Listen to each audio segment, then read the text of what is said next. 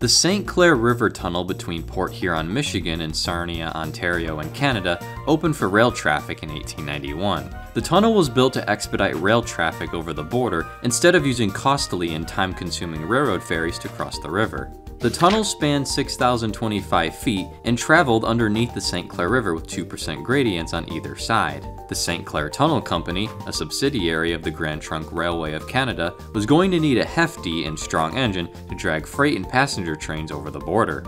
With this in mind, 010O camelback tank engines were built for the job. 4 locomotives were built by the Baldwin Locomotive Works, being numbered 598 to 601. They had 50-inch diameter driving wheels and had a hauling force of 58,500 pounds. At a weight of 195,000 pounds, they were the heaviest locomotives in the world for their time. They came in at a length of 40 feet, a width of 10.5 feet, and a height of 15 feet. They were painted green with yellow lining, a gray boiler, and black smokebox. The camelbacks burned hard anthracite coal or coke with the goal of producing as little smoke as possible. On October 24, 1891, the first revenue freight train traveled through the tunnel from Port Huron to Sarnia. The first passenger train ran on December 7th, with ferry service then being discontinued. The large tank engines could handle 20 to 30 car freight trains with ease and shuttled passenger trains between Michigan and Ontario for the Chicago and Grand Trunk Railway and the Grand Trunk Railway of Canada. They operated in push-pull service without turning around because of the camelback design. Eventually though, in 1898, the tank engines were renumbered 1301 to 1304 and became tender engines with their side tanks removed to lessen stops for coal and water. Despite these changes, a consistent danger with steam locomotives in a tunnel is smoke inhalation. Fatal cases of these were unheard of for the tunnel, combined with portions of trains breaking away and rolling back into the tunnel from loose link and pin couplers. While knuckle couplers would remedy the link and pin problem for the most part, a 3,300 volt AC electric system was brought in to replace the steam engines between 1907 and 1908. Built jointly by Westinghouse and the Baldwin Locomotive Works, 6 electric units were built numbered 1305 to 1310. A single unit averaged 25 to 30 miles per hour and weighed in at 134,000 pounds. They came in at a length of 23 feet 6 inches, a height of 14 feet 11 inches, and a width of 9 feet 8 inches. The units were initially painted black with white lining, letters, and numbers. The electric locomotives made their first revenue run on May 17, 1908.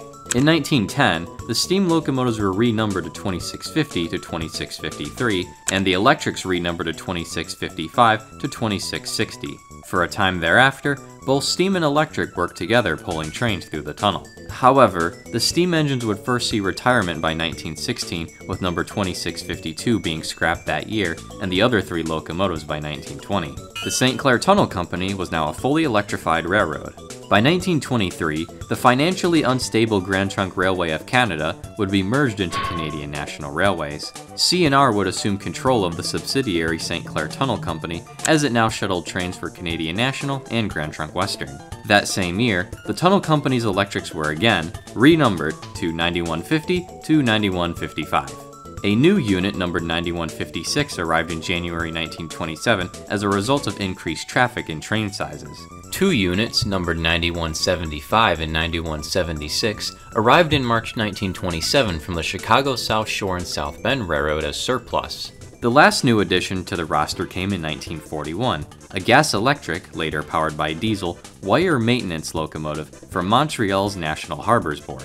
But it was around this time that diesel locomotive power was starting to make a name for itself on other railroads. This would see the St. Clair Tunnel Company units being renumbered one last time, by removing the 9 from their running number. This was in order to free up slots for Canadian National's new diesels. By September 1958, diesel power took over for the costly and aging electric locomotives. Canadian National had to buy Westinghouse's plans for the electrics to build their own repair parts.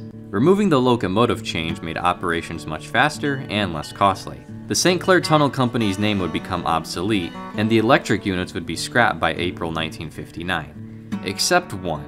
Number 707 had been sent to CN on its electric Montreal line, but 707 would be retired and scrapped by 1968. Most of the catenary towers would be removed by 1986, and the tunnel would be replaced with an adjacent new and much larger tunnel portal in 1994 to accommodate larger rail cars. This finally eliminated the railroad ferries reinstated during 1953 and 1971 by the Chesapeake and Ohio Railway and Grand Trunk Western respectively. While the St. Clair Tunnel Company may be gone to history, some remnants do remain. The builder's plates from electric unit number 9151 is part of the Kamoka Railway Museum collection in Kamoka, Ontario. Additionally, 2 catenary towers still stand at the former site of Tunnel Depot in Port Huron, Michigan. While modern CN diesels speed through the new tunnel with fast and high-priority freight trains, it's still important to remember what came before, during an electrifying era of Michigan railroad history.